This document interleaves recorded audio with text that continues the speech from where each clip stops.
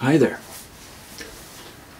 I thought to do a series on this book, The Three Worlds, The Plan of Redemption. This is the book published by Nelson Barbour and Charles Taze Russell in 1877.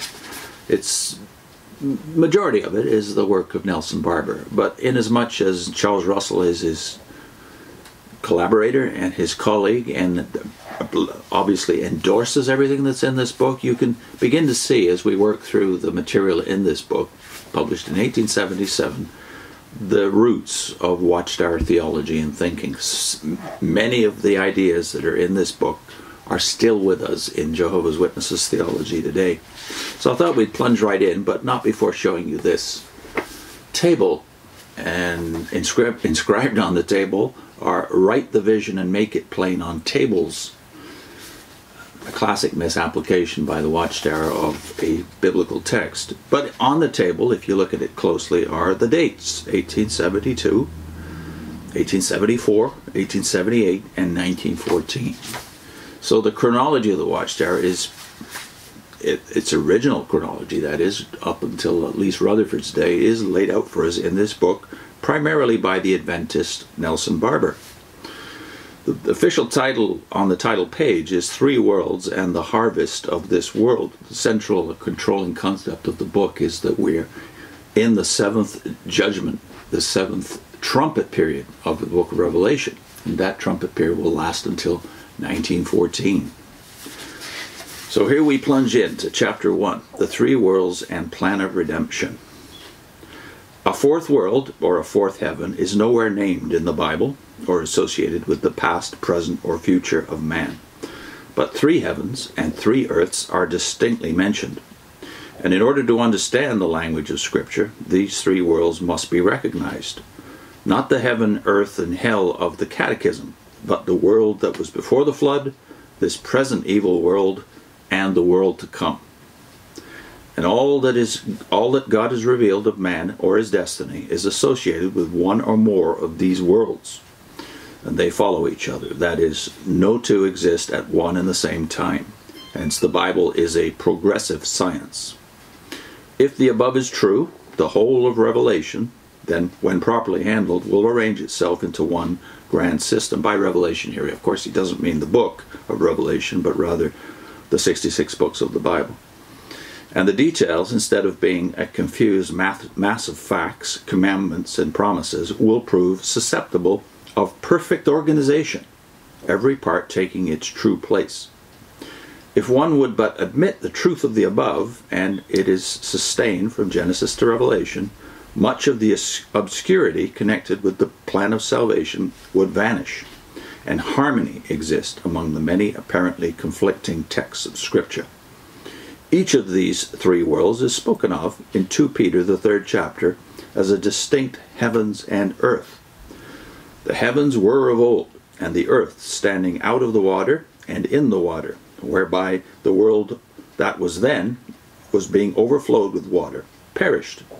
But the heavens and earth which are now, clearly spoken of as distinct from the former, by the same word, are kept in store unto fire. Nevertheless, we, according to his promise, look for a new heaven and a new earth, wherein dwelleth righteousness. That's all from 2 Peter chapter 3, verses 5 to 13. Notwithstanding these various worlds are said to perish or pass away, this planet is the basis of all three. Passing away meaning nothing more than a change of dispensation, as is proven not only by the facts connected with the flood, but also by positive Scripture testimony. At the flood, the waters rose until the hills were covered, and then the mountains. And when the waters subsided, the tops of the mountains and the hills appeared again. And even the trees were not uprooted, for if they had been floating on the water, the dove could not have found rest for the sole of her foot. And when sent out the second time, she returned bearing an olive leaf plucked off. So Noah knew that the waters were abated from off the earth. If the olive tree had been floating, the plucked off leaf would have been no sign of the waters having abated. Thus it appears there was little or no change of the earth or heavens, but simply a great destruction of life.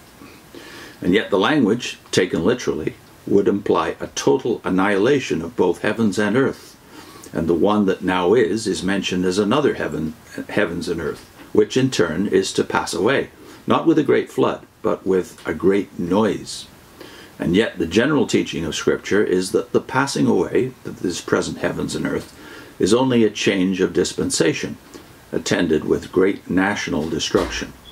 Thou, Lord, in the beginning thou hast laid the foundation of the earth, and the heavens are the works of thy hands. They shall perish, but thou remainest. They all shall wax old as doth a garment, and as a vesture shalt thou fold them up, and they shall be changed. But thou art the same, and thy years shall not fail. That being Hebrews 1, verse 10, of course, the King James Version. This is in harmony with Psalm 93, verse 1. The world is established that it cannot be moved. While the earth remaineth, seed time and harvest, cold and heat, summer and winter, and day and night shall not cease. And the earth abideth forever. And the righteous shall inherit the land, and dwell therein forever. The former dispensation was called the Old World. That is 2 Peter 2, verse 5. And this, the world that now is, and that which is to follow, the new heavens and the new earth, or world to come.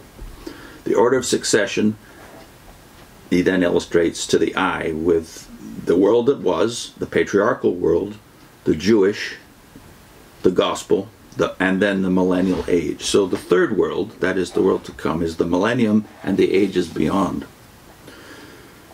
There are also three subdivisions of the world that now is. For example, the patriarchal age, reaching from the flood to the death of Jacob, the Jewish age, reaching to the death of Christ, and the gospel age, reaching to the first resurrection and end of this world. Then follows ages to come, according to Ephesians 2, verse 7, the first of which is the millennial age, or rather the age of conquest, for in it Christ is to reign until he has subdued all enemies, and death is the last enemy that shall be conquered, that according to 1 Corinthians 15, verse 26. In the world that was before the flood, man was without law or national government, and the result was utter corruption. In the world that now is, a system of gradual development has obtained. Under the patriarchal age, a people were called out, after which the law was a schoolmaster to bring us to Christ. Then the gospel was given, that the seed, with the great captain of our salvation, might be made perfect through suffering. And here begins one of the key concepts that will remain in place during the Russell era. The seed means one complete Christ, in other words, the head and body. He saith not, and to seeds, as of many, but as of one, and to thy seed, which is Christ, Galatians 3, verse 16. And if ye be Christ, then are ye Abraham's seed, not seeds, and heirs according to the promise, according to Galatians 3, verse 29. Thus the object and work of the gospel is to perfect this seed, those who are to take the name of Christ and become one with him. And this agrees with Acts 15, verse 14. Simeon hath declared how God at the first did visit the Gentiles to take out of them a people for his name. And this is the sole object of the gospel to the Gentiles, not to convert the world. That work belongs to the millennial age. Note this is the seed of the Watchtower's idea of a paradise purgatory.